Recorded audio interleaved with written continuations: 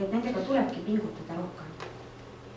Et kui mul on antud mingi asja jaoks annet 90%, siis tegelikult ma ikkagi 10% pean pingutama, et seda annet ikkagi arendada ja seda ühiskonnas rakendada, jah.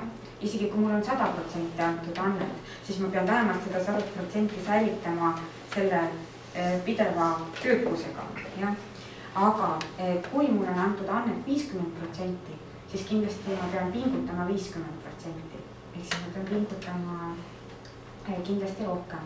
Ja laps võiks küll peres saada juba selle niisuguse laengu, et need asjad, mis on rasked, et neid ma ei pea proovima mitte vältida, vaid ma pean siiski nendega tegelema. Ja ma tean, et see nõuab minu pingutust, aga ma siiski teen ja ma proovin ja see kasutab lapses omakorda ka seda püsivuse tunnet, et ma siiski viin selle asja lõpuni. Märka, milline sinu laps on? Kas ta on sotsiaalne, intellektuaalne õppija ja paku talle neid võimalusi? Kui ma näen, et sa aitab teda. Ole järjepidev, aga ole kannatlik. Et selles mõttes, et see on jälle see, et mis ma olen märganud esimese kursuse üliõpilaste puhul just see, et neil on super raske kuulata loengut. Meie loengud on 1,5 tundi ja neil see 1,5 tundi loengut pidada, see on õppejõu jaoks surm.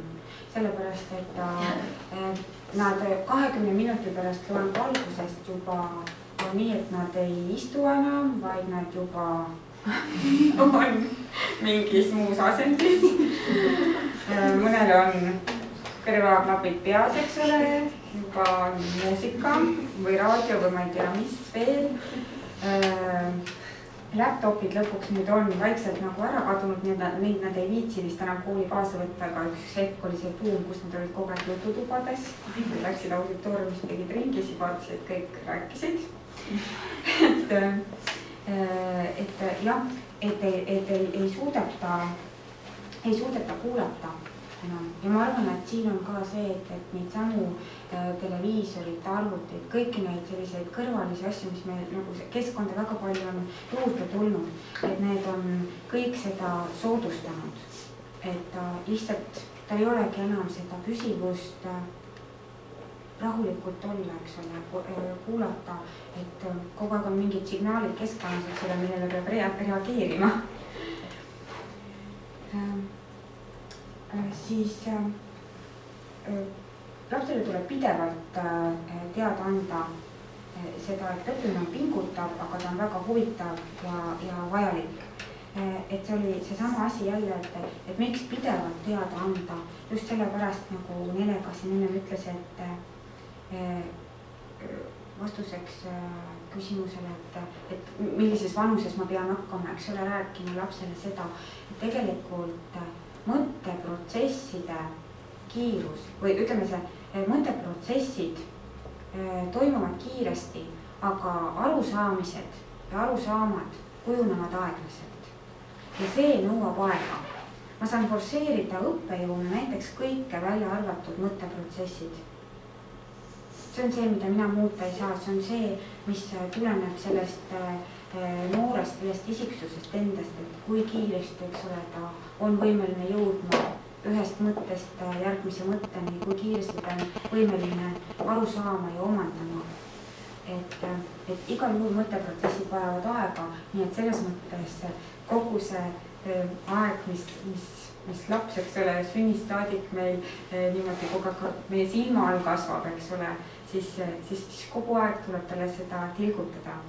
Ja kõige parem on loomulikult see enda eeskuju, et kui laps saab aru, et mitte tema üksi ei õpi ainult peres, eks ole, vaid et ka ema loeb tavaliselt päeval mingi aeg mingisugust raamatut või teeb mingisugust tööasja,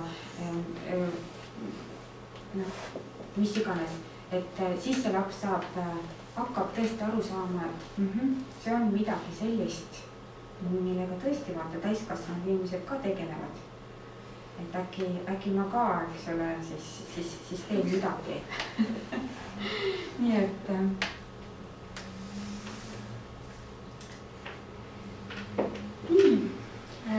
ja kokkuvõtteks nii palju, et laste ja noorte õppimine tegelikult on valdavalt sotsiaalne. Sellepärast, et nende jaoks on kõik väga uus ja huvitav, kõik mis toimub, eks ole, ümberringi. Et üks õhtu ma just hakkasin kodus lood alla tõmbama ja siis vaatasin, et kaks sellist, ma arvan, et nad olid 16 või 17 aastaid tüdrukud, kes olid väga ilusti riides ja ilmselt läksid kuskile peole, sellepärast olid tõesti väga sätitud. Ja kell oli 8 ja ma mõtlesin, pime, eks ole, oli ja lund sadas ja siis ma mõtlesin, et täitsa lõpp. Kui ma peaksin praegu kuskile minema, ma kui vist nagu ei tahaks praegu kuskile minna, et kuidas neil on nagu huvi minna. Siis ma mõtlesin tõesti, et aga jah, kui ma olin nii vana, siis oligi kõik oli nii huvitav, eks ole. Kui on metsalaager, siis kohe, eks ole, mõtlemata võib magada telgis või ükskõik kus sind ei huvita, eks ole, midagi, vaid kõik on nii põnev. Et see on laste ja noorte olemas, kuna ei ole kogemust, eks ole, tahetakse kõik läbi proovida, kogeda. Et sellepärast nad on ikkagi valdavalt sotsiaalsed õppijad. Nii et nad vajavad dialoogi, nad vajavad kui me tahame, et see puu kasvaks, eks ole, sirgelt, siis nad vajavad soodsat keskkonda. Nad vajavad kindlasti võimalusi uurimiseks, võimalusi mõtlemiseks, aga nad ei tule kindlasti toime ilma täiskasvanuteta. Tähtis on see, et me suudaksime nendega kaasa mõelda, me suudaksime tulla jälle aeg-ajalt nagu sinna nende vanuse, nende astme peale tagasi ja mõelda korra jälle seda, et kui ma ise olin nii, et kuidas siis oli või kuidas mul oleks olnud selline olukord, kui ma ei teaks veel midagi. Nii et lastevanemate eesmärk ja ka õpetajate eesmärk peaks olema luua siis soodne keskkond, kus laps saaks kogeda ja saaks sellest kogemusest õppida. Ja tähtis on see, et see kogemus iseenesest ei ole oluline, vaid see, mida see kogemus sellele lapsele on andnud. Aga me ei saa sellest teada, kui me ei räägi oma lapsega ka, eks ole, või ei püüa seda kuidagi välja selgitada või märgata, mis on olnud. Ja päris lõpetuseks võib-olla ma tahan öelda seda, et tegelikult selleks, et kõike seda suuta, et suuta tõesti märgata oma last, tegeleda temaga, võib-olla vahel olla rangem, võib-olla vahel olla leebem, võib-olla mõnikord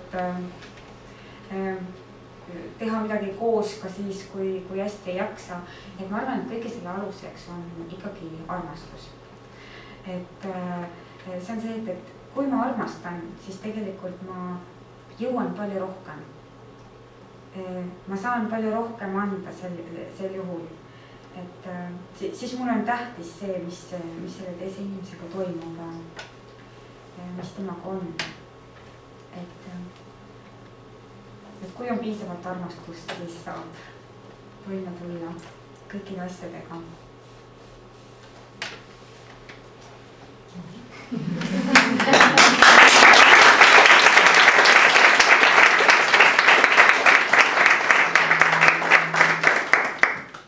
Aga siis, kui on küsimusi, siis ma hea meelega võiksime arutada seda. Nende isikuomaduse baas tendentside kohta küsida. Alustame natuke teisest sellest, et inimesed võib rääkida erinevast temperamentitüüpidest. Ja kindlasti meil ole olemas tõupuhast koleeritud ja tõupuhast samu inimesega, aga nende puhul on tegemist teatud mõttes ka vastandik.